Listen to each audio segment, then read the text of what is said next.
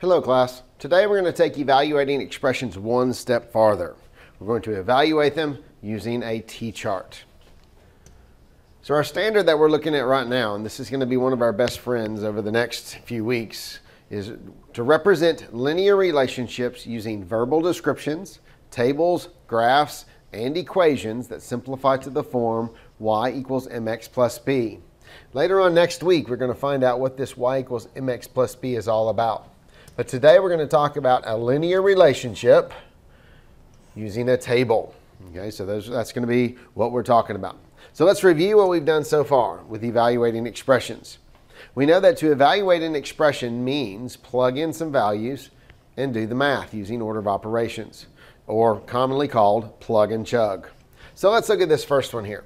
This first one says, and remember, anytime you're looking at one of these expressions, I want you to read it to yourself with operations in mind.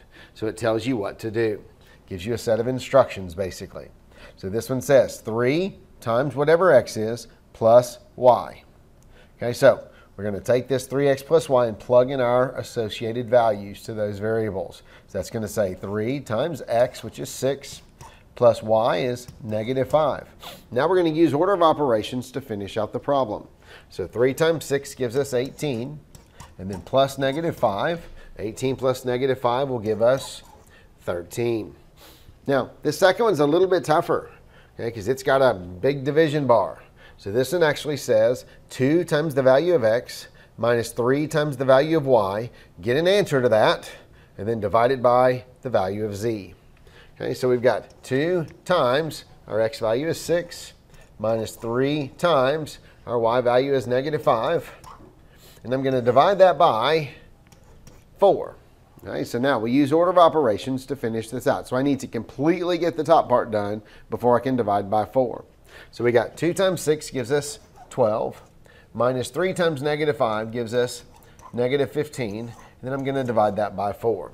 Well, we see a minus and negative, so we know that's going to turn to plus a positive. So that really ends up being 12 plus 15, which is 27 divided by 4. So now we take our calculator and we do the math. 27 divided by 4 equals 6.75. And yes, it's okay to have a decimal answer. Not a problem. You plug it in, evaluate. Now, today what we're going to look at is what we have been doing, and what we did in those problems is I gave you some set values for your variables, x, y, z, a, b, c, and I changed a bunch of the expressions and said, evaluate all these expressions for those values. So when we evaluated expressions so far, we changed the expressions and kept the values of the variables the same. But what if I do it the other way? What if I give you multiple values for one expression? Something like this. What if I gave you the single expression 2x plus 3, but I want you to evaluate it for x values of 0, 3, -2, 1, -1, and 2. Because that x is a variable. So if it's a variable, its value can change. And since this is not an equation, I don't have a set value for that x that I'm looking for. So it can be anything.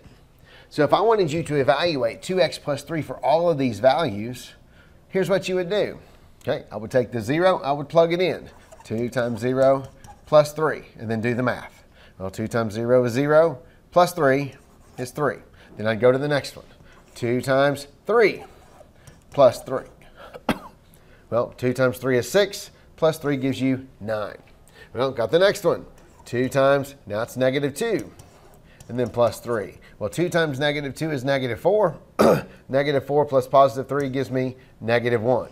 Okay, and we could do all the rest of them the same way.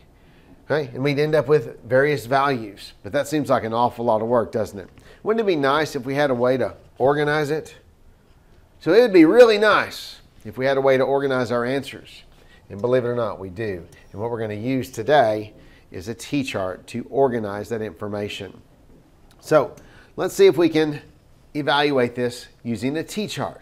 Because believe it or not, this is the same exact problem. Okay, if you were to look back, I've got 0, 3, -2, 1, -1, and 2. All I did was take these values and put them in order and put them in the T-chart. Because what algebra really is the study of patterns. And that's what we're going to look for whenever we have this t-chart. Right now, this t-chart, and it's kind of weird to say this, but this t-chart speaks to me. Let me share with you what it says. It says, if x is -2, then 2x plus 3 is what? So it asks you a question. So our job is to find out what is the what. So what we're going to do is we're going to take this -2 and we're going to plug it into this expression. Okay, so let's see if we can do that. So I take the -2 and I go 2 times -2 plus 3. So there's the work. 2 times -2 is -4, plus 3 gives me -1. Now my x value changes. So now it says if x is -1, then 2x plus 3 is what? So I do it again. 2 times, now it's -1 plus 3. So 2 times -1 is -2. -2 plus 3 gives me +1. Well, now my x value changes again. So if x is 0, then 2x plus 3 is what? So I plug it in. 2 times 0 is 0, plus 3 is 3. Now I'm hoping what you begin to see is that there is a pattern to what's happening with my answers.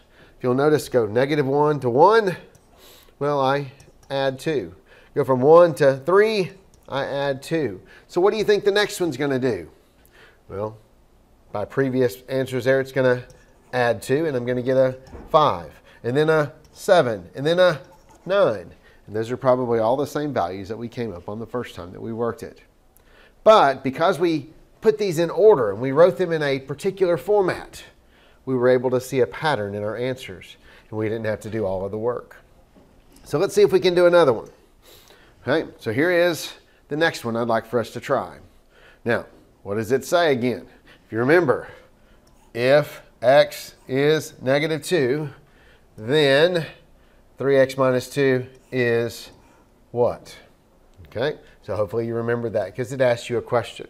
Now the first thing I'm going to do in this problem is I see that there's a minus. So I'm going to change that minus to a plus, next number to its opposite. That'll help out as we're doing our work. So the first time we have an x, we have a -2. So I'm going to come over to the side and I'm going to do the work. 3 times -2 plus -2. So we just plug that x value into our expression. So 3 times -2 is -6. -6 plus -2 gives me a -8. Now my x value changes. It's now -1. So 3 times -1 plus -2. Well, 3 times -1 gives me -3. And then plus -2 gives me -5. Okay, now my x is now 0. So 3 times 0 plus -2.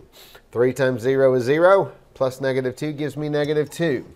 After working 3 x values, you should be able to determine a pattern because it does take 3 in order to find the pattern.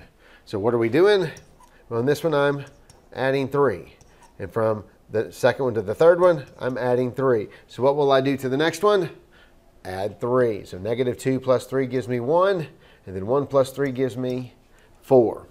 So to evaluate an expression using a t-chart, all we're doing is taking our x values, multiple x values, and plugging it into the expression.